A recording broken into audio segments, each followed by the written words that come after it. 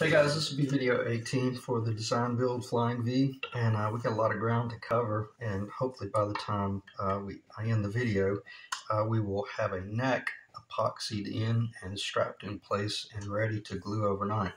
So basically what I'm going to be covering in this video is I'll briefly go through the heel shaping again in preparation for actual analysis and fitment.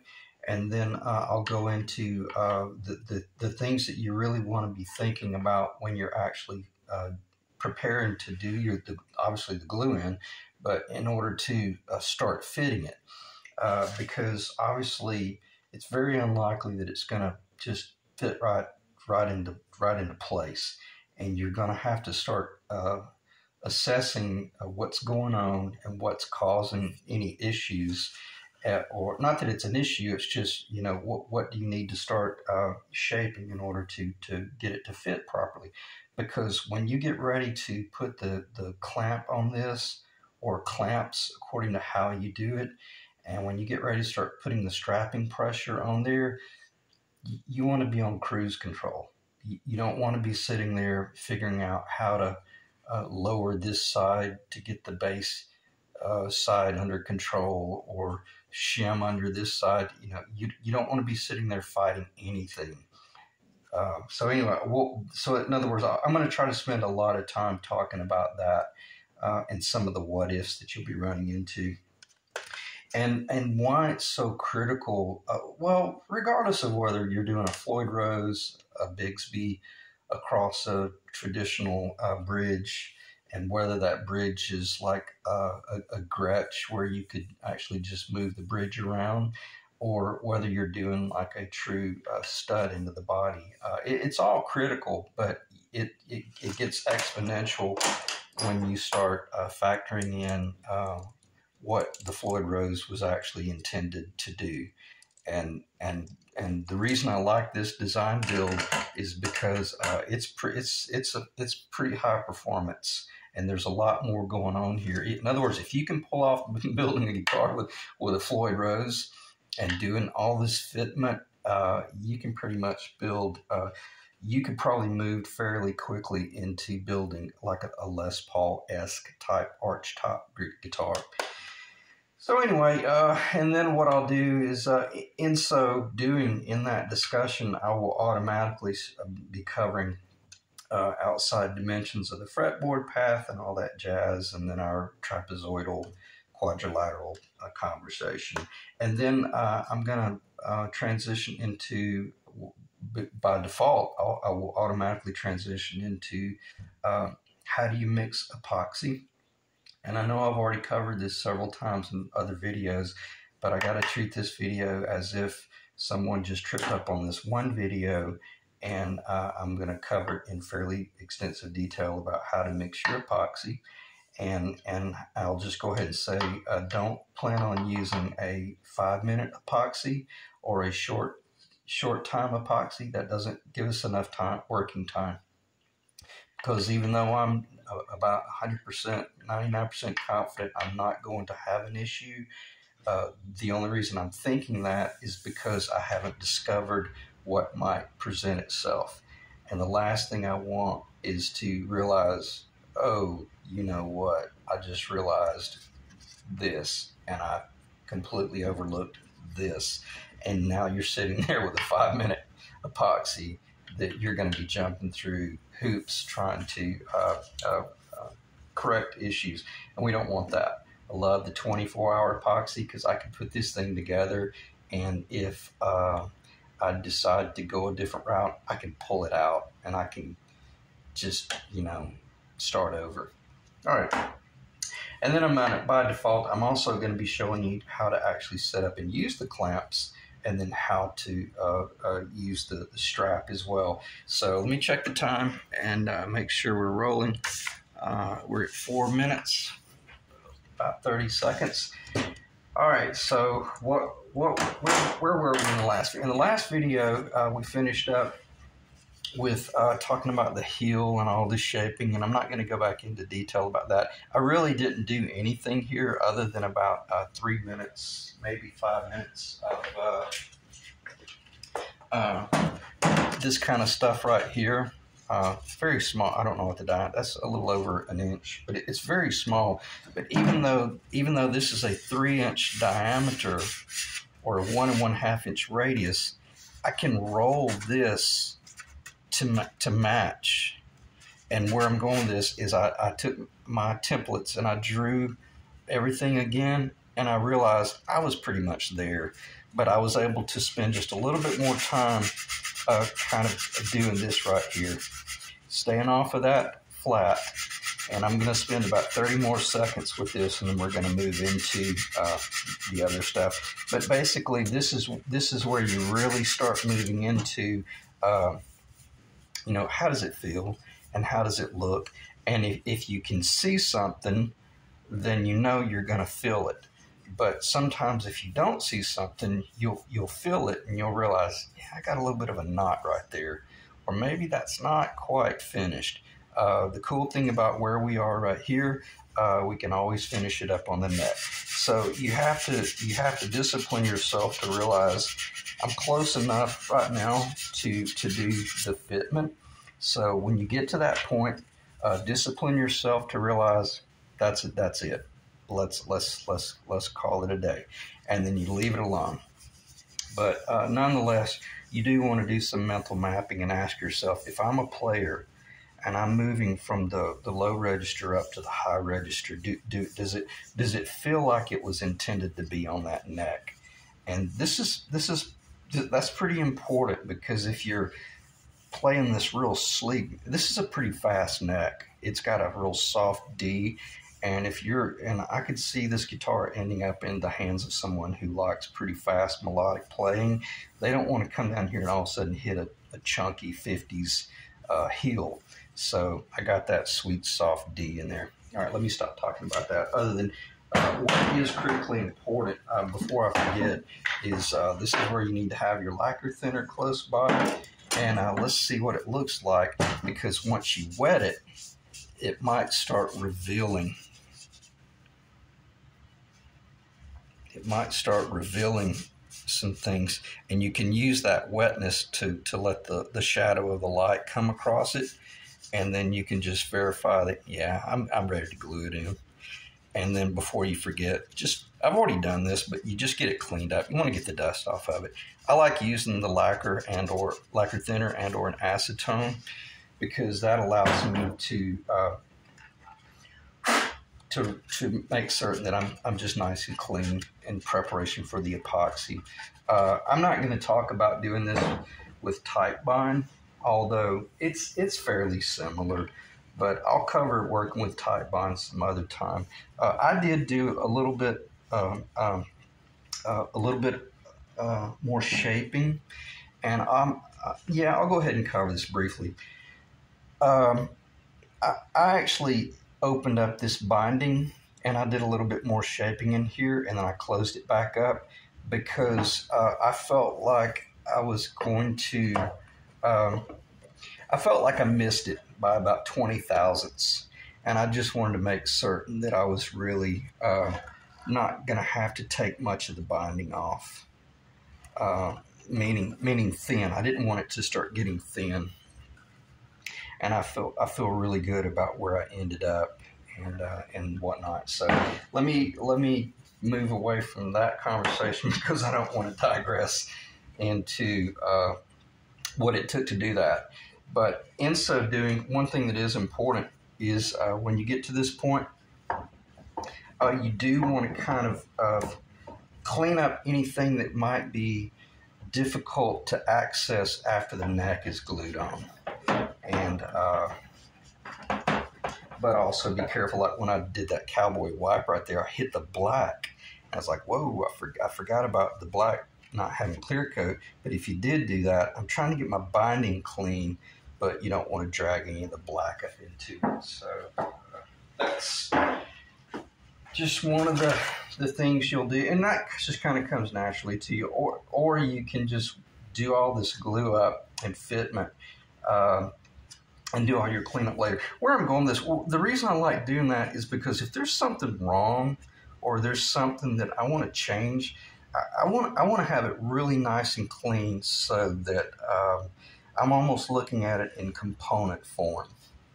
And I'm also looking at it from the standpoint of, let's say someone ordered a body from me and they're in Sweden or they're in Australia. If this guy or this girl tells me, yeah, I want this to be 2 3/16, and I want this to be this dimension, this pocket to be that dimension, et cetera, then that's exactly what I'm going to send them.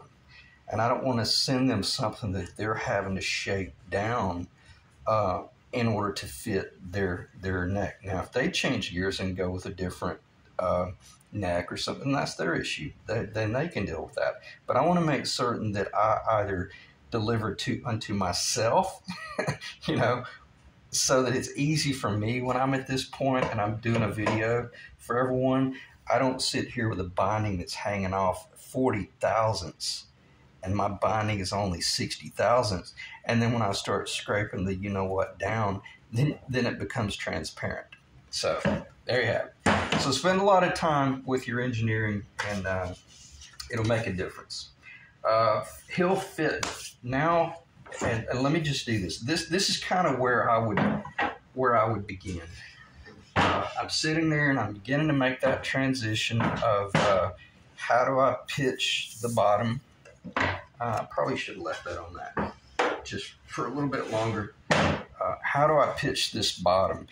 In other words, how do I marry up this location right here to that, that area right there that has not been pitched yet, or it hasn't had its final route work?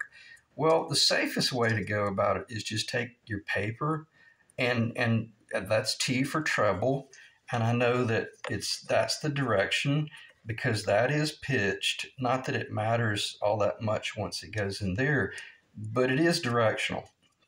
So I make that template, and then I simply ask myself, how well does it fit in the body? And then, I'd say it fit perfect, and let's see if I can get that up in the camera. So it's perfect on its height. In other words, the bottom of my tenon is not going to be floating an eighth of an inch or a 16th of an inch or even a 32nd of an inch. It's kissing. I mean, it's just literally just kissing that wood. And if this were Titebond, I would prefer it not only be kissing, but literally resting on it, because I'm going to put crushing pressure on it if I'm using Titebond. If I'm using the epoxy, all it's got to do is just kind of sit there, and this will make sense once the guitar is finished. But as you can see, is that in the camera? I'm not sitting here. Let me wet my fingers so I can control it. I'm not looking at anything crazy like this right here or like that right there. Everything's in order. All right. So once I verified that all was well, and I don't want to sound arrogant, but the cool thing about all of my setup for my machining and that pitch, I hit it the first time. So not being arrogant, but just it feels good when you can just go right to the finish line and it work. And I say that to say this: don't let it discourage you if you don't, because very rarely will you go straight to the finish line. It's very frustrating and it's very stressful. And the more you can accomplish on the front end, the better. And if you're really paying attention, let me see if I can do this without putting a clamp on it. This thing is so big. It's like trying to handle an F-14. All right, so you see that's my pitch. And the cool thing about that pitch, is that showing up okay? What I'm talking about is that pitch, I can't even reach it, where it's cantilevering, where it's floating off the body. The first thing I want to do is make sure that that's consistent. And if it was inconsistent, I would prefer to see the bass side a little bit lower. The last thing you want to look up and see the bass side riding high. Should you put the bass side in a little bit lower than the treble side? It's your call. Some guys do that, and there's nothing wrong with that. But just at a minimum, just make sure it's level, and it'll usually work out okay. All right. So now that I've got that fit, let me see if I can get control of this thing without. Yeah, God, it's so tall. I can't hardly control it. One of the things you're going to want to do at this point is come in here and start asking yourself, all right, once you feel like you've got it fitting fairly well, you can come in here and start doing some tracing. Let's see if I can get that in the camera as well. This is hard to do on camera. It's easy to do if you're just sitting here building it. But basically, you want to transfer our finished neck. See, our neck is pretty much finished. And we're going to be shaping the body to the neck and not the neck to the body. So we have to ask ourselves before we glue this thing in, is the binding in a good location? So that once I trim up to that pencil line, is there binding left? And this is all the more reason why I mentioned, please don't do binding on your first guitar. It's an effing nightmare, and it'll just work you to death.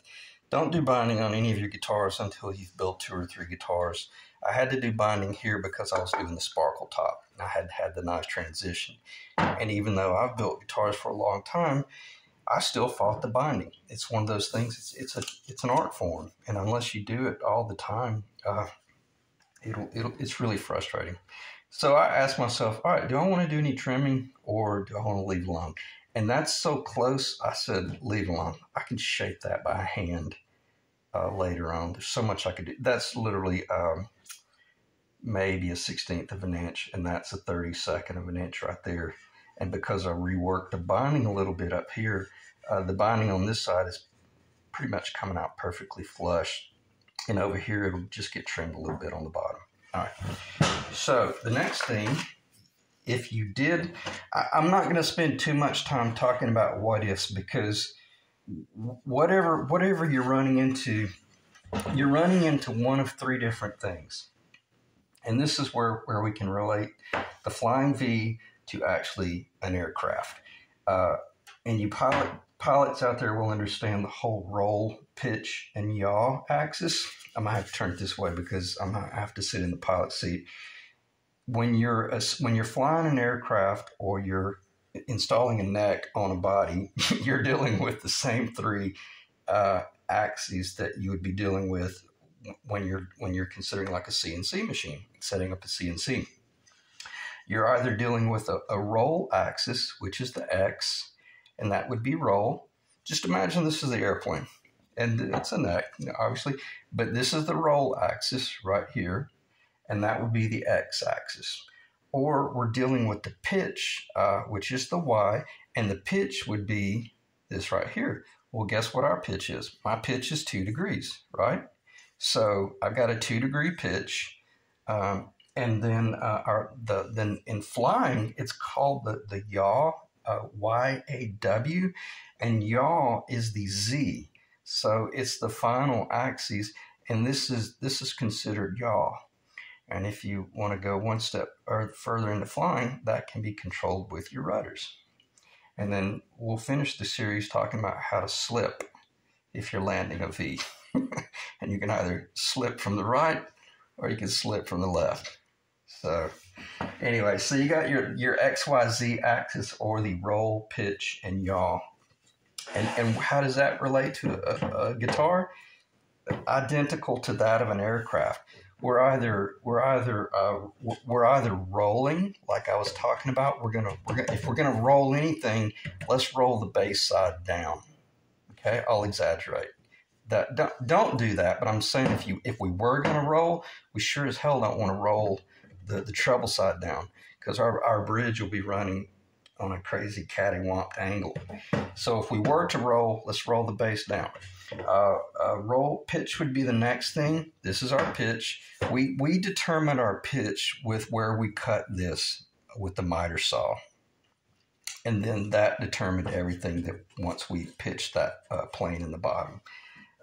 And then our yaw is where we manipulate the yaw in order to achieve the trapezoidal path, P-A-T-H, the trapezoidal path, so that the bass side that the treble side of the fretboard lands over a certain mark down there at the bridge, and then the bass side of the trapezoidal path lands over the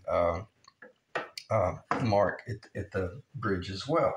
Now, and you might be thinking, all right, we've already covered that. But again, the reason I bring these things up is you got to have all of that worked out when it's dry. If you don't have that worked out and you go wet, it's going to be a nightmare. So now that I've got all that stuff worked out and I've clamped this up, I've put some pressure on it, and I've verified that my trapezoidal path outside the fretboard lines up perfectly, I'm ready to glue this in. I literally could clean off the table and only have the strap and the C-clamp and the epoxy and glue this up and walk out of the room and not even check it. And I would know that it's going to go where I want it to go. So on that note, let's talk about what would be the next. Because again, I'm not going to start discussing what ifs.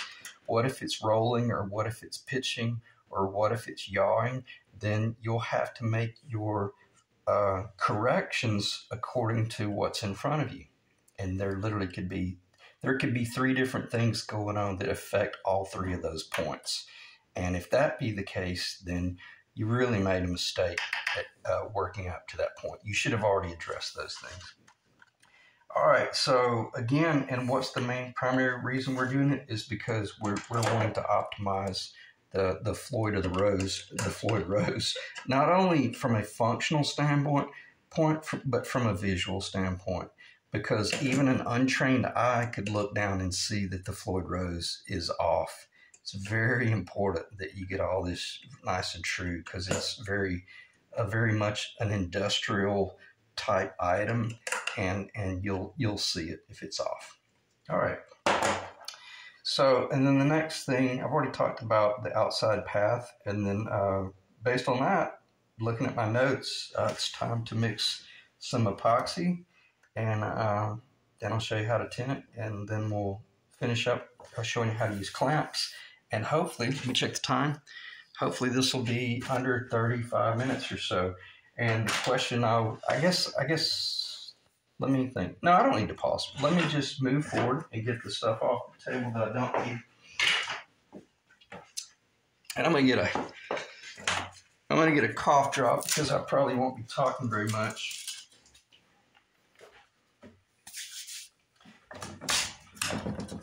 And I'll just kind of let you look over my shoulder. I want to protect my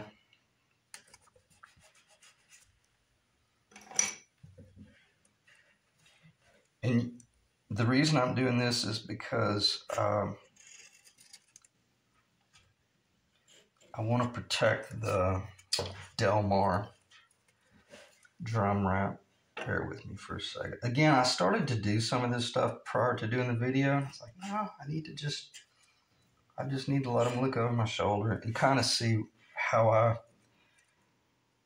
I would go about this. And then the question would be, yeah, I'm okay with some of that showing. I don't want that tape to risk.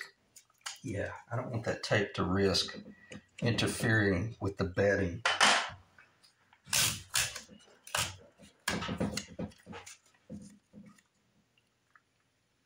But since my neck is going to be,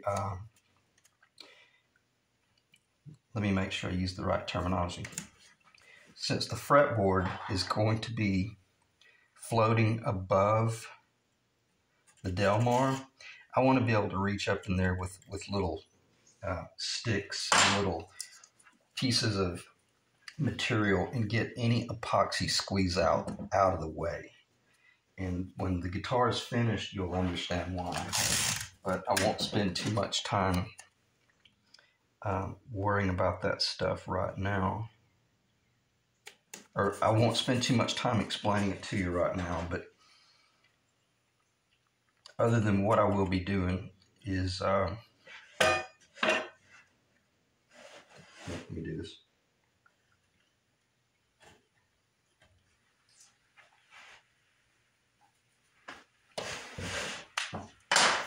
Where is it? Won't take me a second to show this. After it's all said and done, is that in the camera? I'm going to be coming under here with some ebony. This is the shaving off a fretboard, and I'm going to be sliding that ebony up under and between the Delmar and the bottom edge of that fretboard, because when you look at my guitar, you'll see a really substantial fretboard. It won't be the chintzy little 3/16 of an inch out here, 1/4 inch in the middle. It'll be really nice and beefy. Even if you didn't, now I won't run it on the end grain like that, but even when you look at it from the end, if you didn't do a pickup, you wouldn't see any of that stuff floating. That's why I want to put that there, so that it's easy to clean out and wash, and then go from there. All right. All right, let me do this. I'm going to pause briefly, and I'm going to set up in preparation to start mixing the epoxy. And then, because I don't want to waste any time, and then we'll come back and we'll finish out the video. All right, let's dive back in and talk about T88 epoxy. T88 epoxy, very quickly, is a 2-part resin and a hardener. It's a 1-to-1 ratio. And it's, to my knowledge, the only epoxy that the home-built aircraft industry accepts. I may be wrong about that, but it's a great product, and I won't go into too much detail. But it's I paid about $50 for that right there, and I'm not saying I'm cheap, but why waste it? And if you look at that pocket and you started mixing this up, you might miss it. But if you go ahead and just literally calculate the area, this is the base, and in other words, this is the base area right here, and this is the back wall, and this is the side wall and the side wall. And now all you do is you just you do a 1-to-1 ratio as if you were covering that area. And let me do this very quickly, and then it'll make perfect sense. And what it will primarily do, it'll keep you from getting cheap at the end and trying to stretch your epoxy if you don't have enough, or it'll keep you from having so much epoxy in there that you're fighting a nightmarish mess. So that's the key. And then if you see my point, all I'm going to do, I'm just going to match those little points with my resin.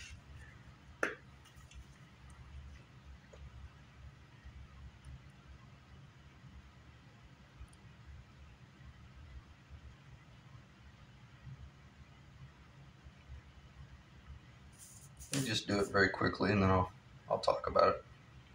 There's really nothing to talk about. It's just a 1-to-1 ratio. But by doing these little lines, it'll keep you from having to like weigh it or measure it, stuff like that. And it just guarantees that you're close enough for the whole. Now I'm probably going to have too much, but I'm okay with that. Now what I'm going to do, I'm going to briefly mix this, and then I'm going to probably pause the video because there's no. Is that in the camera? There's no sense. This is a bamboo skewer for like doing kebabs, for like grilling out. I love them because I'll show you a trick here in a second. The one thing I like about using these rather than using a flat putty knife, because I can take the skewer. That might not be in the camera. I'm kind of low, but I'm having to do it off the edge of the table. But I can take this skewer. This is hell to do, and I can pull every bit of that over to the middle, roll out from under it, push it over, roll out from under it, clean up the bamboo skewer, push it, roll out from under it, and then I have to come off it. So I can keep pushing all this over to the middle. If you really want to split some hairs, you do this on a parchment paper, and you'll guarantee that you don't have any risk of your resin or hardener soaking into your paper. Now, once I get it over to the middle, then I'm going to take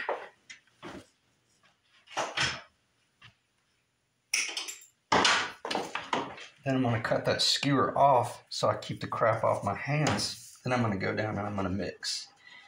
And we're going to mix, and we're going to mix, and we're going to mix.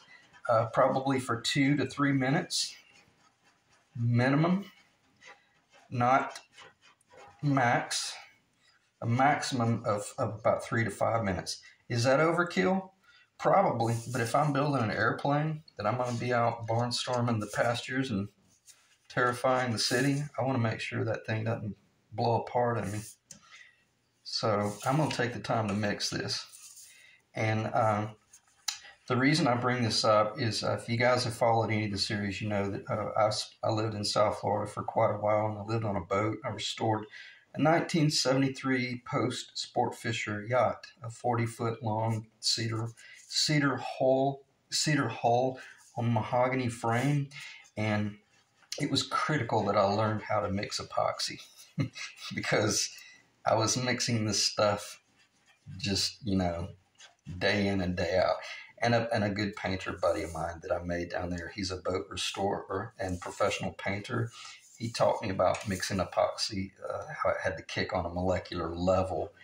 And most people don't mix it enough. They look at that and go, oh, it's mixed, it's ready. And they start gluing their parts together, and they deprive it of oxygen too quickly. And it's almost like putting it back in the bottle.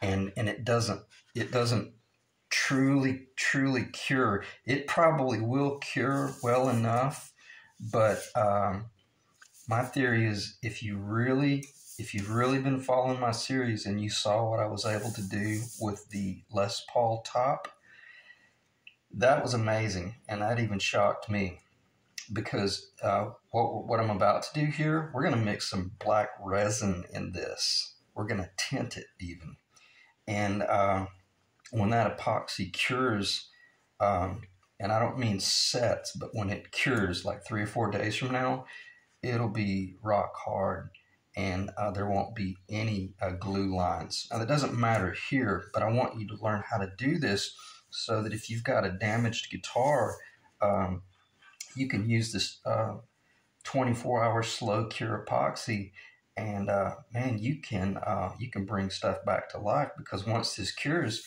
you can shape it like wood, and you'll have incredible tonal characteristics as well, because the epoxy is real good. You won't have a water-based glue in there acting like a rubber gasket. And if you guys have been around for a while, you've heard me say that numerous times already. But the key is to have a very hard surface. Let me check the time. I'm going to pause the video because we're over 33 minutes, and I don't want this video to be over an hour. Okay, now that we've let the epoxy sit for about maybe 10 minutes or so, max. It doesn't really need any longer than that. If we're going to tint it, I like a black resin. You could get this at like a Hobby Lobby or any woodwork shop. I basically just, the only thing you need is just kind of just for that amount right there, put it on the side and then pull from that little puddle what you need, and then you'll be far less likely to risk screwing up the strength of the epoxy. And then what I'm going to do, I'm just going to show you very briefly, and then after I do this, I'm going to pause it again and let this sit for about 5 or 10 minutes, maybe 4 or 5 minutes. Yeah, see, that was plenty. It only took a very small amount for this to change the color. So regardless of what, like if you're working on a red body guitar and you're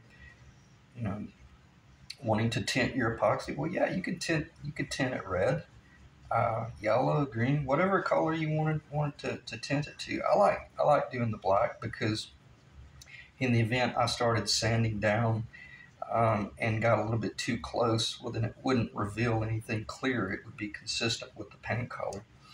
And I had briefly mentioned that I play saxophone as well, and I restored a vintage alto saxophone mouthpiece with this very identical formula right here. And this was like a mid-1940s very valuable mouthpiece that I got for a steal. But nonetheless, when I restored it, I spent a lot of time working with this whole epoxy mix to determine, what was the best way to work with it and have a mouthpiece that was not only strong but looked good and also had incredible tonal characteristics once the work was finished. So let me pause the video and let that sit for a little while, and then we'll be ready to start gluing it together. What I meant by the mouthpiece is, in other words, I'm not guessing with this stuff, because this is not something you want to guess with and then realize 3 days later it's not drying. But because where I'm going with this, if you had have just mixed the resin and the hardener and then the tint all together, it probably would not have bonded on a molecular level, and it probably would have never dried. Or if it did dry, it would have dried very rubbery. All right, let me pause. Okay, we'll start back up with the epoxy and the glue in, and right now would be the time to ask yourself probably two things. Well, it's too late now because you got the epoxy sitting there kicking. If you were going to do a pickup, you should have already done it by now. You should have already routed that. I'll do that later because whomever buys this guitar, they might want a different setup. So, but this is the correct time. You should have made certain that this hole was big enough to receive the wiring for the bridge pickup. And you should have just kind of done a final call. Let's say maybe you were doing a prototype and you just really loved what you had come up with. Right now would be a time to make your template, because you could lay your acrylic up there and clamp it down, and you could take a router and you could just route what is beneath that acrylic. And then when you build the next guitar, it'll go about 10 times quicker. So right now, before you glue all this in and turn it into a guitar, you would want to have covered some of those things. See how well the bamboo skewer works? Stuff is very thick. It's running a little, but it's very much controllable. And the cool thing about what I'm doing, I'm going to work a little bit fast here. I'm going to treat this just like I would a Titebond, where you really want to smear it into both surfaces when you're gluing the two pieces together. So I'm going to get a little bit aggressive on this, and then I'm going to pull it up the side. I hope that's in the camera, and I'm going to try to keep my hand out of the way. But I want to rock it through this, because this is almost the equivalent of watching paint dry, and I don't want it to get boring. But basically at this point, now you see why I got the tape there.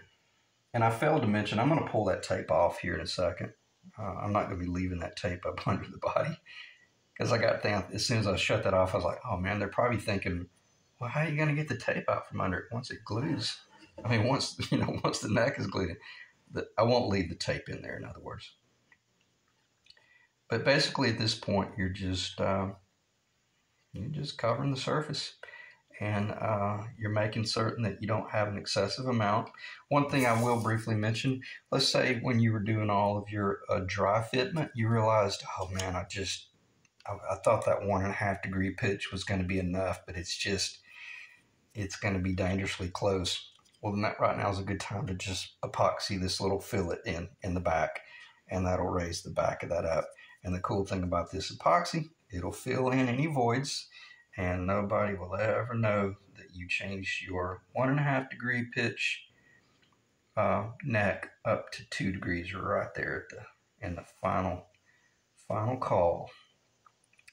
So nothing wrong with working with little shims like that, and even on the side, on the bottom, on the front, in the front corner, in the front top, the front bottom.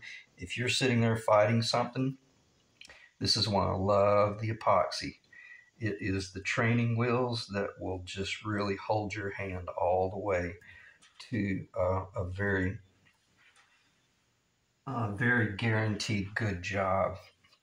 Because what you're going to see here in a second, I think I got enough on that, because I got the surface I got the surface covered. I almost lost my train of thought. The training wheels guarantee, yeah. The reason I love the epoxy, I jokingly always say I could go make a pot of coffee right now. Maybe not a pot, but I could certainly go get a cup if I wanted it. If you're working with Titebond, man, these joins have to be really, really tight. They need to be very precise, and Titebond is extremely unforgiving, meaning that if you had some gaping areas in there, that Titebond is going to turn into a rubber gasket. It's still going to be an exceptional guitar, because I know 99% of the guys out there building guitars, they're using Titebond. But I love the epoxy because I can sit here and do a video and not be wound up about, trying to get this thing glued together and put together and clamped before, the glue starts tacking on me. So where I'm going with this, we got all the time in the world. I'm not going to digress and start talking about other stuff, but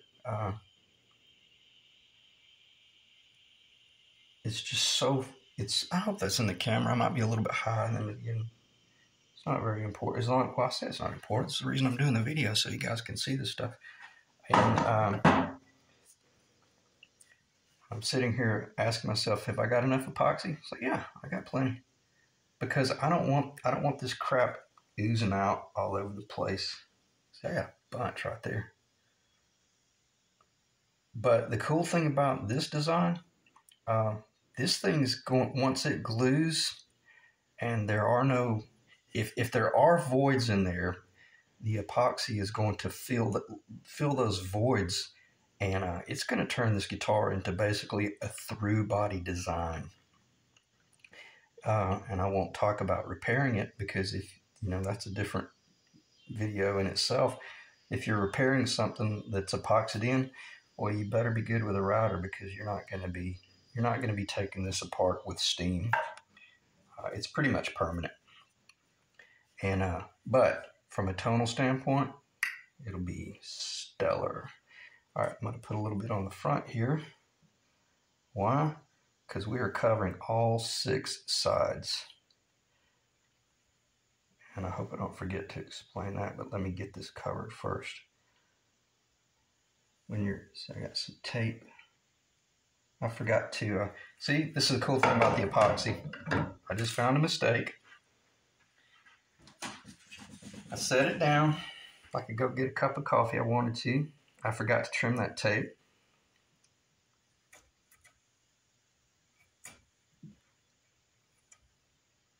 But I want to keep it on there. All right, did that stay in the camera? Yeah. And that allowed me to not risk gluing tape in between the join. Is this overkill? It's getting pretty close to it. But my theory is, if you're gonna build something, let's go ahead and build it absolutely as best we can, because the whole tonal thing, and we'll clean up the appearance later on. That we'll deal with it if there's appearance issues. But right now, while we're doing all this structural stuff, see, there's no sense in going across the bottom, because that's going to get a cap if I elect to put a cap. So, all right, I may be wasting a little bit of time, but I think this is one of those things where, if anything, I'd be just really interested in watching. I'm going to put a little bit more down here just to make certain. If I'm going to have, where would I want it to push? Yeah, I'll just leave it up here. Because if anything, what's going to happen, I've completely failed to mention, before you fit this, you don't want the back of the tongue or the tenon to be interfering with the surface in the back. If anything, because you want this to bed really well on either side. And then what we're going to do is, I'm going to try to remember to pull it back out so I can get that tape off. But this is all you're doing. This is all it takes to do a neck. And what happened was when I did do that, it pushed any epoxy forward. And tell you what, let me do this. Let me, I'm gonna pause the camera because I'm gonna clean this off up here on the fretboard, and then I'll come back, we'll finish it up. Okay, let me finish up with the epoxy here. This is what I used to clean that up. Just came in here and scraped it off and went across it with a little bit of lacquer thinner. You don't have to get it perfect, but you just want to get it so that there's no bumpy areas under there, because once you're fitting your ebony wedge, you don't want any interference, because that's pretty much going to be inaccessible as far as doing everything. I'll make sure I'm clean. And I'm going to do this. I won't need this anymore, not directly under me, but you can see the importance now of mapping out the square area that you need to mix. And if that's all we have left over, that's an incredibly efficient mix. And you can see we don't have a whole bunch of crap oozing out. And I'm going to do this one more time. And I kind of went down mostly from the top, which was obvious. And now I'm holding it by the crotch, and I'm just pushing into it. Now I'm still going to pull it out one more time in order to get to the epoxy. Let's see what it looks like. See how easy this is? And what's so cool is the I'm not gonna give it the benefit of the doubt, but the vacuum of the epoxy is just guaranteeing that neck is not going anywhere. And I don't have to worry about any rubber gaskets or any of that BS. And you can see she tried to slip a little bit right there. I'm moving it intentionally to let you see how you can still take it apart. You can never do this with Titebond, ever. You do that with Titebond, you might as well be building basketballs.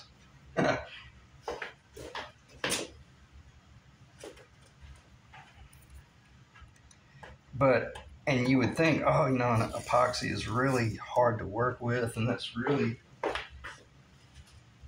only for like the master level type woodworkers and stuff. No, man, are you kidding? Epoxy should be like elementary.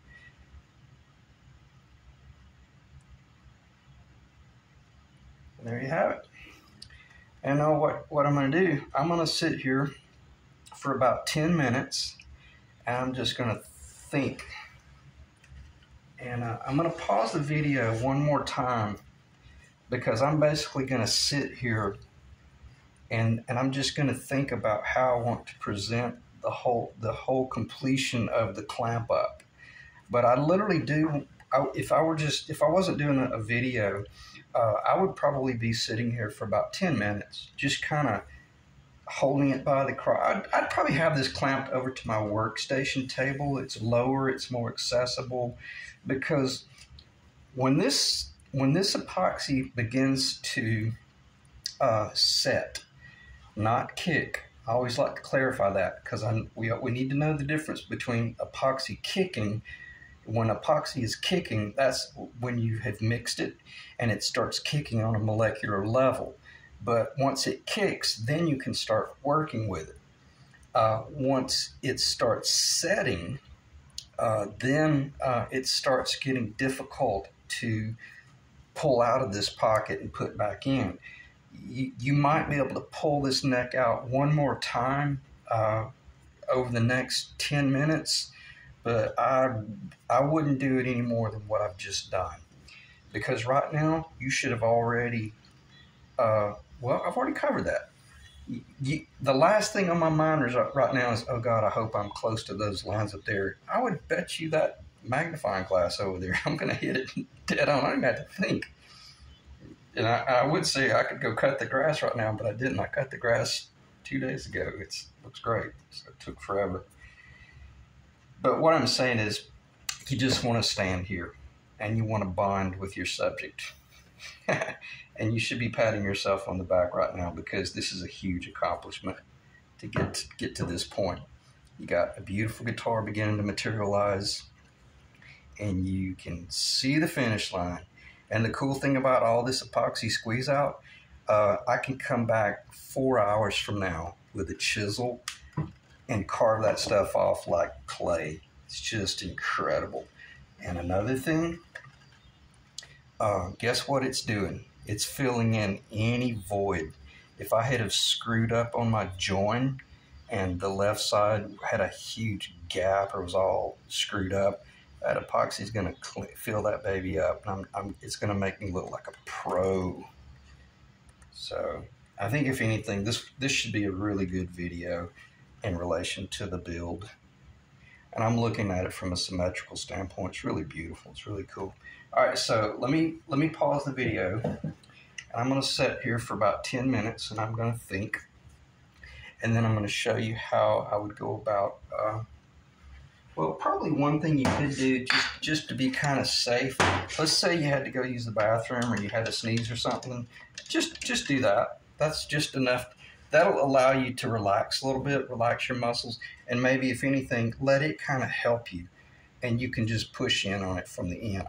It's not moving. I mean, the thing is basically, I could probably just about leave the room, right? Flip off the lights, leave the room, and this guitar is ready to rock within 24 hours. But let me pause the video, and I'm going to think about things a little bit and how to proceed with finishing out the video. And hopefully, this is cool. We're under 52 minutes, so hopefully I'll be able to keep it under an hour as well. Hey guys, I'll start the video back up. It's probably been about probably 12 to 15 minutes since I paused it. And I just really wanted to spend some time with it and make certain that I didn't rush anything, but also make certain that once I did come back, I would have everything in a position where it was easily understood as I started talking about it. I guess probably the most important thing you would want to do, or let's put it this way, the least important thing would be this strap. Believe it or not, you just really don't need that much force on it. Now, granted, I like it. I like the strap once I truly am finished, but you can see how there's just almost no tension at all because you could truly run the risk of getting things off. And so just proceed with caution with your straps. But the most important thing, let's make sure this is in the video. I mean, it's just finger tight. It looks massive because it's a C-clamp. But I'll do a flyby. This is the bass. The bass side join looks excellent. Cleaned it off a little bit rather than just letting all that squeeze out because I got to think, I thought, no, I really want to see what's going on because it had a big puddle of epoxy there. And I got to thinking, I thought the last thing I want to do is make the assumption that it's bedding perfectly. And there might have been a little cricket that got in there and it got crazy or something. So I feel better getting that cleaned off so I could assess it. Have my little medallion in the back with the faux leather between the body and the 3/16 inch dowel. 3/16 inch piece of plywood medallion. And I've got a little bit of faux leather between this little piece of 3/16. You can do that if you want. That's really just a piece that was from building a case where I was turning a curve, but it follows the curvature of the neck a little bit. Again, there's no pressure on this neck at all because you don't want to crush the frets into the thing.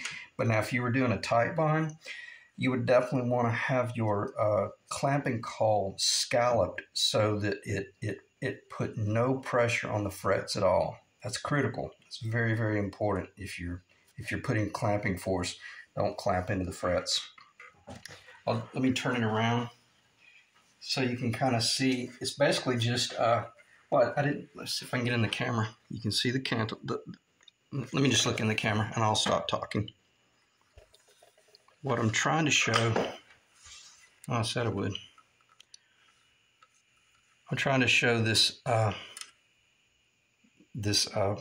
triangular area that's open. It's floating, and if I can see it where I'm standing. Let me just start looking through the camera. I'm sorry about this. I know this is crazy as hell, but I'm trying to show. I can see the tongue is what I'm saying. I can see the tongue up under the fretboard, and it's so cool.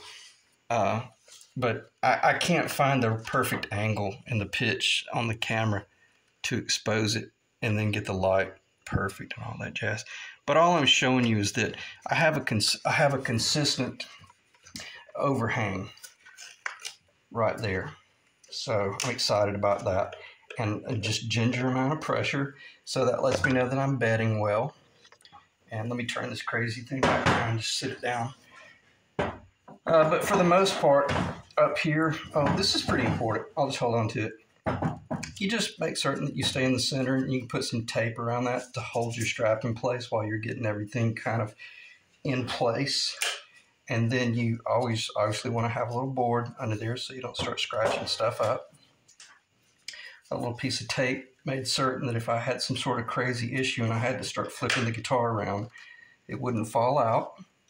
So you have to do a lot of forward thinking. Now here's probably the most important part of the whole setup. Now that I've got all this clamped up, I have this C-clamp with all this extra space and all this open area. I can visually sight down the side of the fretboard, and I can see my target. Oh man, I'm so sorry. I bumped the camera. Jeez. I'm so sorry. I have no idea what I probably bumped it when I was talking about just making certain that you have your strap tape so it doesn't move on you, and then a block of wood under it so you don't scratch anything. You can use the tape in order to hold that little block of wood in place. And then in case I didn't cover it, I've got the medallion with the leather faux and everything's lining up, and I got the cantilever.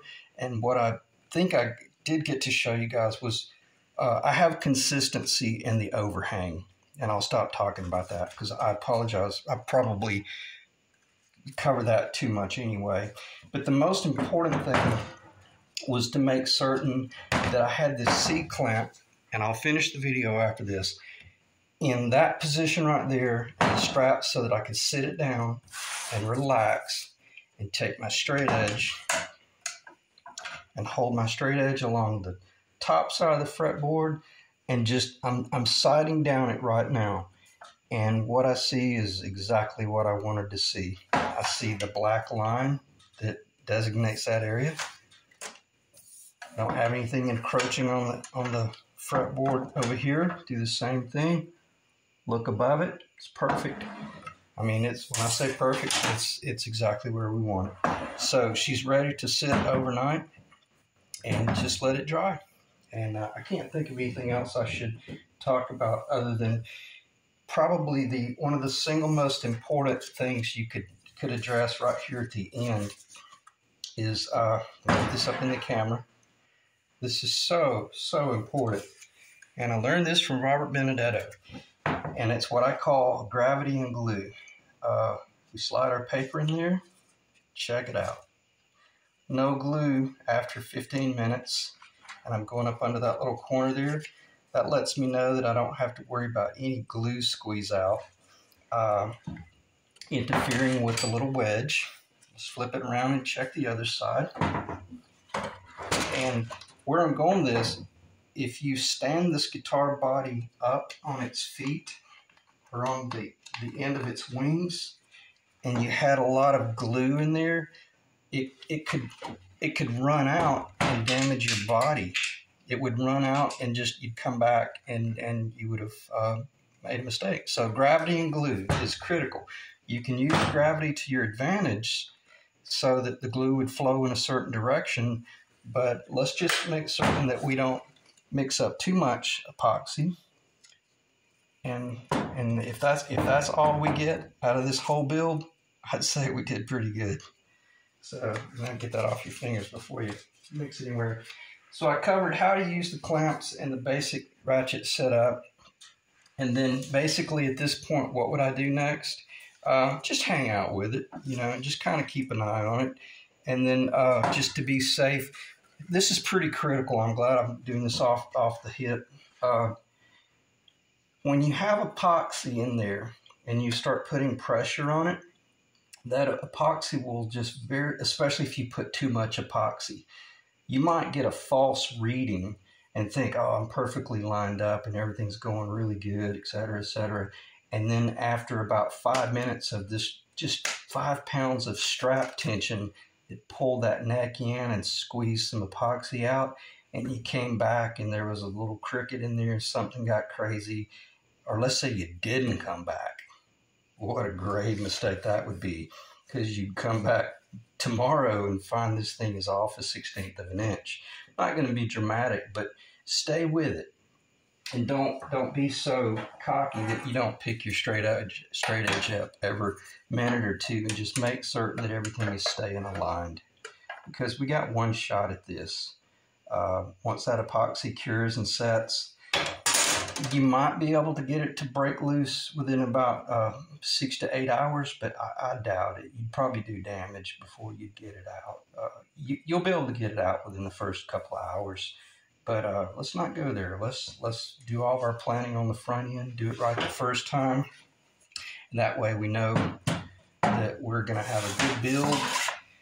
And we've just crossed a really monumental hurdle and threshold. And is it in the camera? I apologize about the camera work, but and I hope I was able to cover what was really critical and important enough that it made sense. But it's not that difficult to glue the neck in if you've done all of your machine work and everything up to this point. And you know that everything's really accurate. And you literally, if you want to know the truth, I didn't have to do any of this clamping or strapping. I could have just stood here over the table and just kind of sat on the bar stool and held it in my lap and just kind of squeezed it together with hand pressure. And then as it started setting, meaning actually drying, I could have wrapped masking tape around it and it would have been fine. And it would have been just as good as if I've got a little bit of clamping force on it. So, all right, I'm going to check the time, probably about right at an hour, a little bit over it. And I'm not sure what will be next, but we'll see. But I appreciate you guys staying in the ring. And if you have any questions, just let me know. Thanks.